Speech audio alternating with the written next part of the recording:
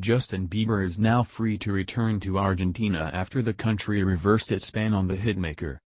Justin can finally go back to the country without fear of being arrested for his alleged role in the beating of a photographer in November 2013, according to TMZ.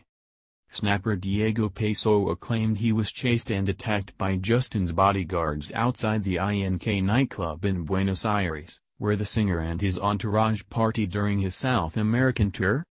Pessoa also said that the bodyguards made off with some of his camera equipment. The Canadian hitmaker, now 24, wasn't indicted in Argentina until 2016 when a trial judge found Justin guilty. The case was appealed several times and ultimately the Argentinian Supreme Court reversed the conviction and cleared him. A document of resolution was filed on December 18 officially ending Justin's ban.